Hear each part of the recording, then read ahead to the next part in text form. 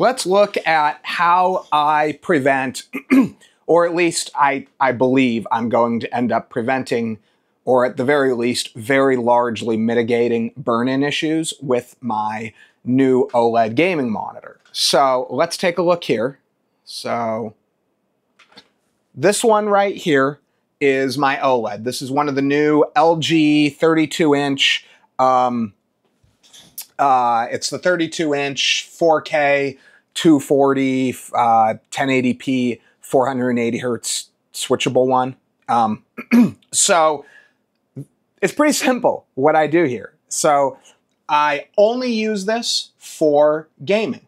That's literally all I use it for. I do not, or I'll watch some videos, but I only use it for motion-related stuff, which everything I've read isn't perfect, but it's going to be a lot better than if you used it for static. So the thing you'll notice here is I have, so you see all these other monitors. So I know this is a little extreme compared to what most of you are going to have, but I am going to say this.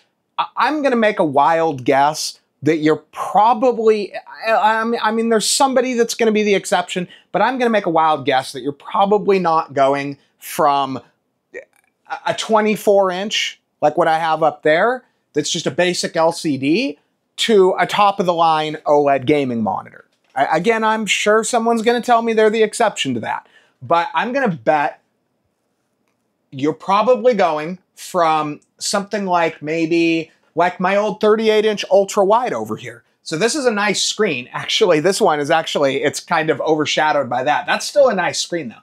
So I'm gonna bet just about everyone out there is going from something like what do they call them? Like a VA, like a couple generation old VA 27-inch 1440p, you know, or maybe a 3 or 4 year old IPS 4K or 1440p. You're going to be going from that screen to something like my OLED here. So what you do is you just keep that old screen around, and anytime you need to do like this kind of stuff, you're just doing static computer stuff.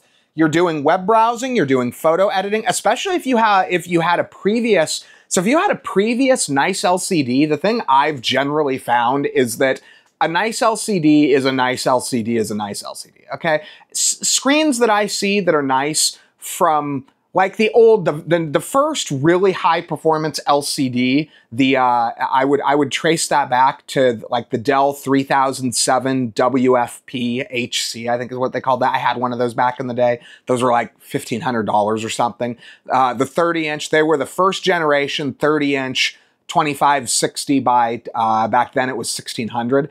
Those are still nice screens. I actually used one a couple years ago thinking it was just a total piece of crap now, and I was actually surprised. It was actually a pretty nice screen still. But most screens that were nice, if you had a nice screen that was 10 years ago and it still works, it's still going to be a decent picture.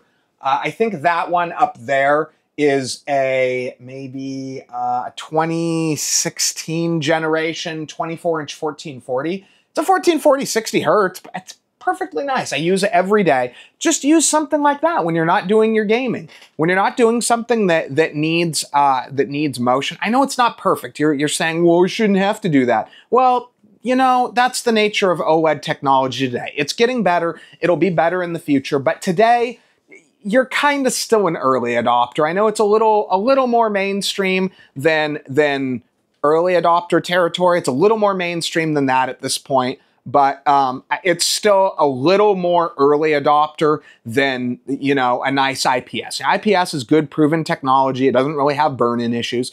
If you've got a nice old screen, use that, and then you have the benefit of two screens.